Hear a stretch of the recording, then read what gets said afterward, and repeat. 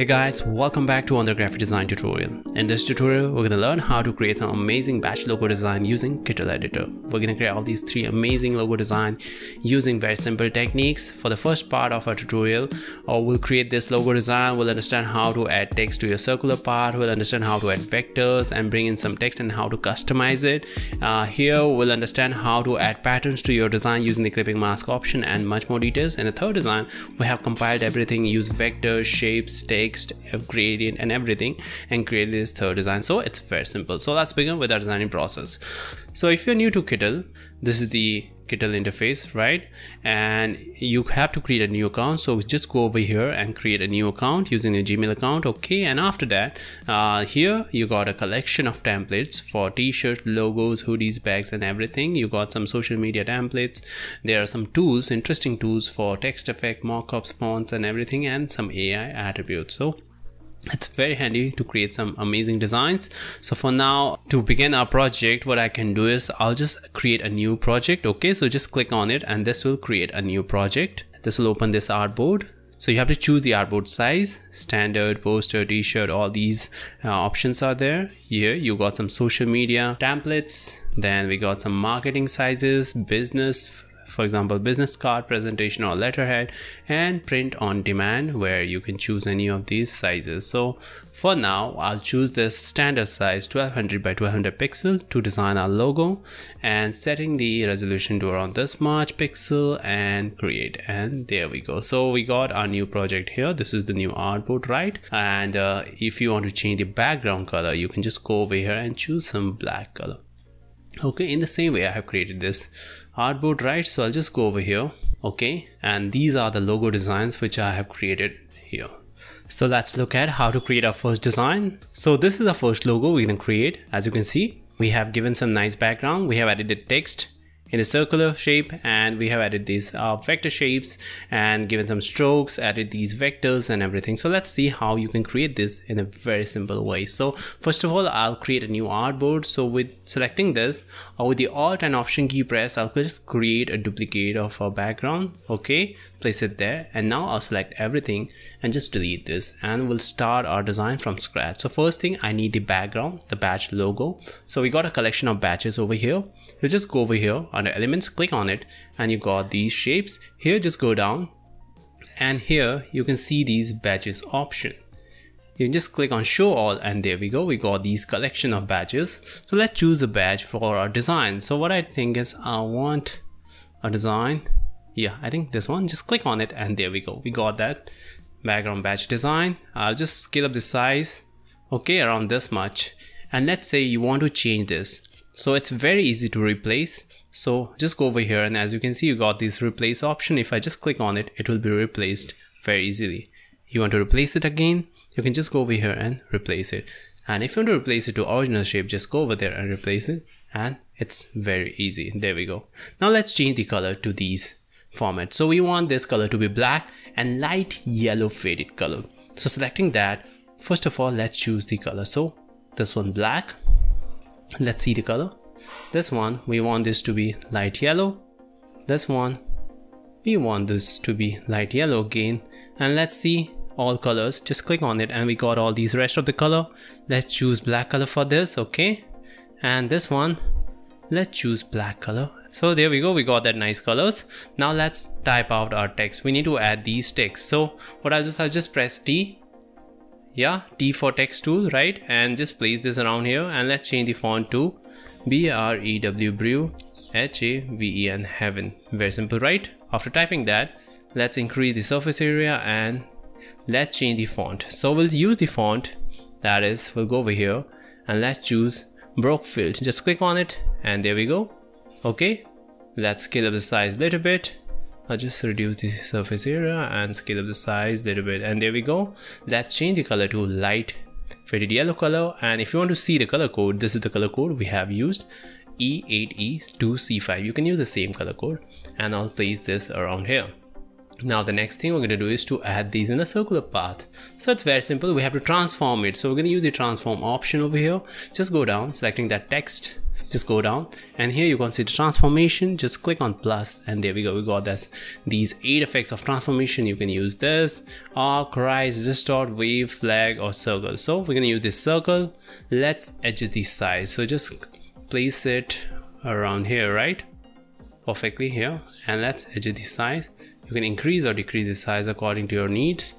Just place it around there, okay, in the center, and just adjust the size. If you want to reduce the size of the text, you can just go here and reduce the size, and over here you can see there is a variation option. Just click on it and you can adjust the thickness, width. So just increase the width of this text around this much, and let's add a gap between the alphabets. So I'll just go over here and add a gap around, let's say 50 points.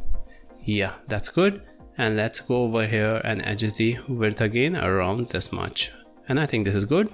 Next, let's add this other text on the bottom, that's coffee shop. So I'll just create a duplicate of it, and it's very simple. Command or Control C to copy, and Command Control V to paste in front.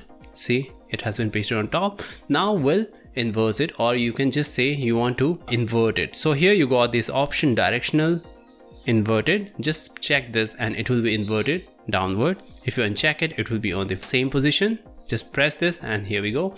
Now I'll just change the text. So selecting that, select all, and type COFFE coffee SHOP shop, and there we go. We got that nice text. Now let's reduce the size. So go over here and reduce the size around this much. And you can even change the font. So if you want to change the font to something else, you can choose red rose, and under red rose you can just go over here and make it a bold, okay? And this one, it's capital, and let's increase the gap between the alphabets. Let's increase this to 100, okay? Enter, and you can reduce the size a little bit, and there we go. Now next thing I'm going to do is to add these text. So we'll just type out text ESTD, just reduce the area, and this will be something like this. You can reduce the gap in between the alphabets, so just reduce the height from here. So reduce the height to 0, press enter, and there we go. We'll create one more duplicate and just type out your ear 2024, and there we go. Let's reduce the height, and selecting these two, we'll place it in their respective position. Let's change the color to again the same color, light yellow color, okay, faded one, and place it around here. Let's reduce the size, so just reduce it around this much. Let's change the font to rose, red rose, and give it a bold, okay. In the same way, select these, or maybe I'll just delete this and use this. Let's align this to our main design. So selecting these two, let's align this. So I want to align this to the middle, so just click on the middle, and there we go. We'll create one more duplicate and place it around here, and let's type different font for this, 2024, and there we go. You can increase the size a little bit, okay, and place it there, okay. And this one I will just increase the size, okay. So let's go over here and increase the font size around this much, and here it is. Now suppose you want to adjust the size of this text, you want to increase the size, you can just go down here, and over here under transformation you can see this option, edit transform. Just click on it, and after that you can just click and drag, and this will adjust the size. So just adjust the size according to your requirement, and there we go. Lastly, we need to add these vectors, okay. So let's find that vectors in our element collection. Just click on it, under element, just type STAR SHAPE shape, and press enter, and we got a collection of stars over here. I like this star. Just click on it, and let's reduce the size and change the color to light yellow faded color. Scale down the size, create under duplicate, place it around there. In the same way, I'll select these two with the Alt and Option key press, create under duplicate, and place it there, and there we go.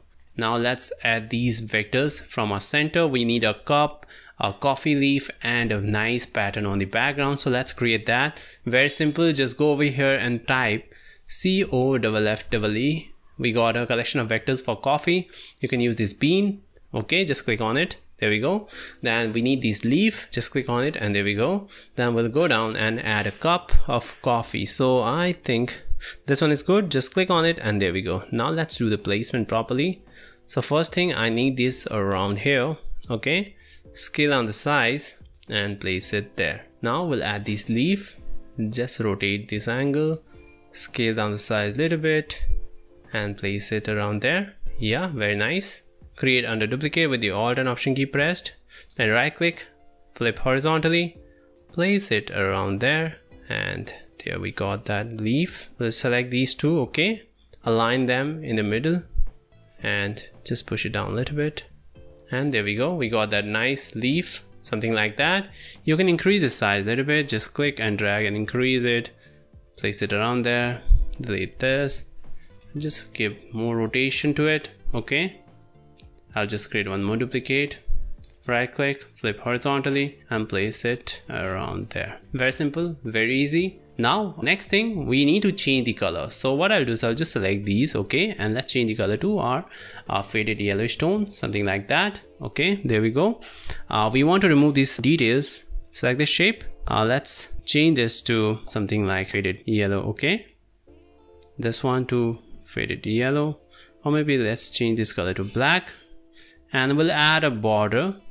So increase the border thickness to around, let's say 10, and press enter.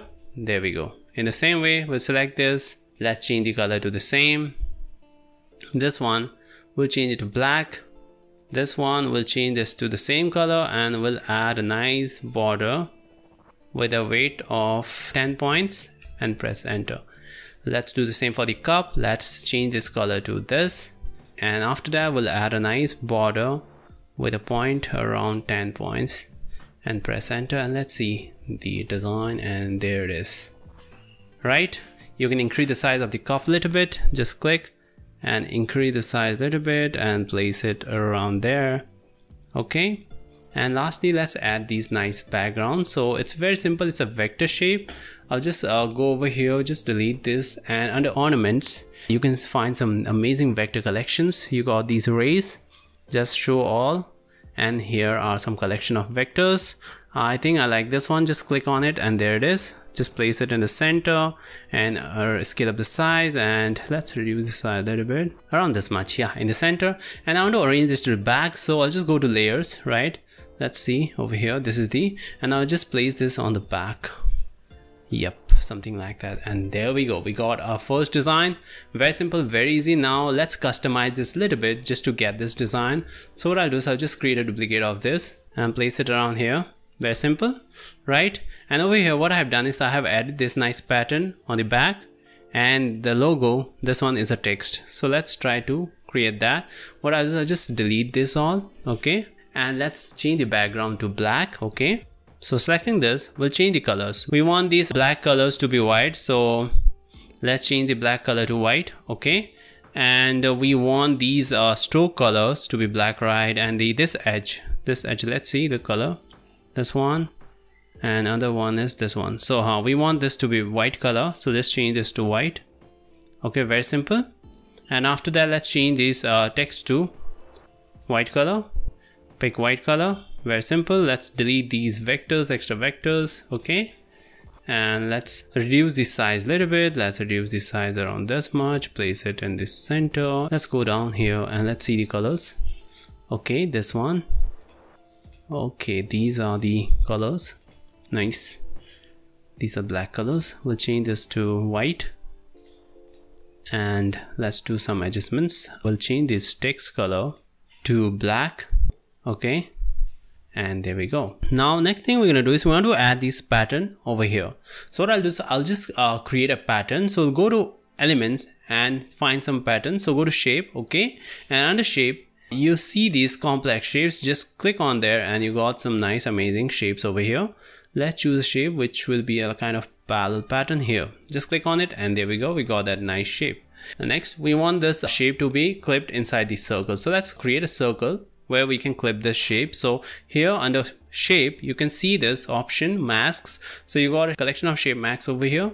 I want this circle one. Okay, and I'll just place this around here, and let's scale up the size around that much, and there we go, we got that shape. Now I'll just place this and just drag and drop it there, and there we go, the shape is maxed. You can double click inside and just move around if you want to place it something like that.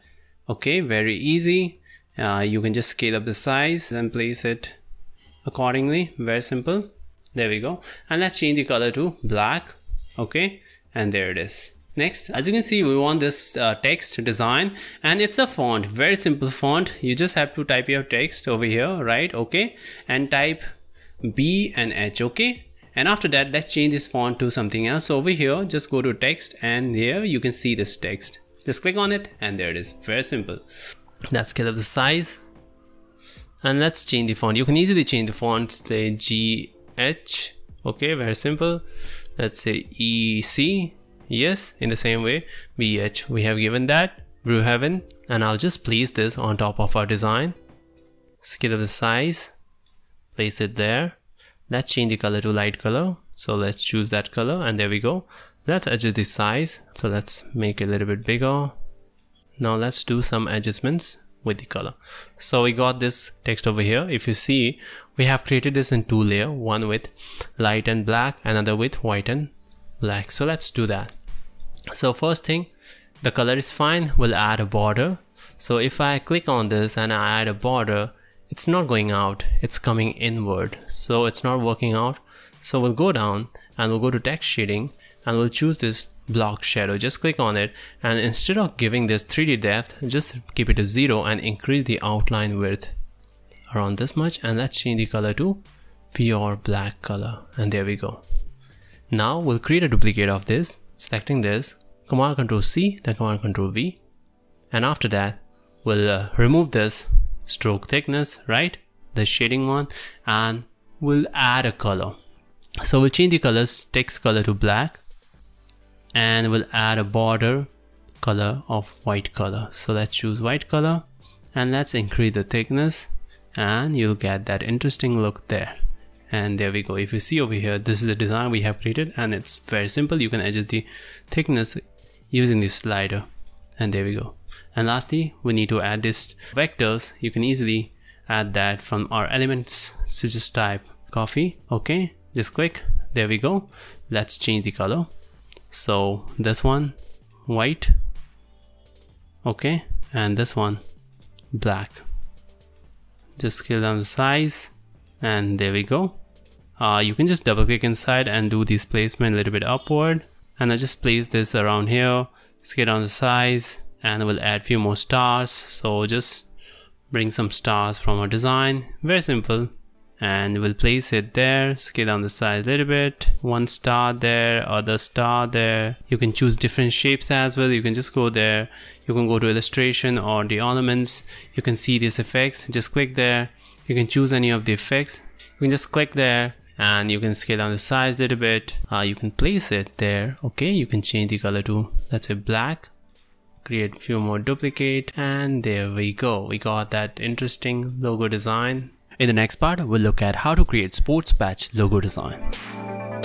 And there we go. We have created this amazing logo badge design for coffee using Kittl. We got some amazing collection of templates for t-shirts, logos, bags, prints, hats, and also if I click one of it, and you can see we got a collection of designs for t-shirts. If I click on logos, we got a collection of design for logos, and each of these designs are easily customizable. The tools are very easy to use, very simple. If you want to check out this platform, I have shared a link in the description, and you can use the promo code Creatnprocess YT and get 25% discount on all Kittl plans for all new users. Create an account and try out these new tools and options. I hope you enjoyed this tutorial. Don't forget to check out the next tutorial coming up, and if you want more updates on designing, don't forget to like, share, and subscribe this channel. Thank you.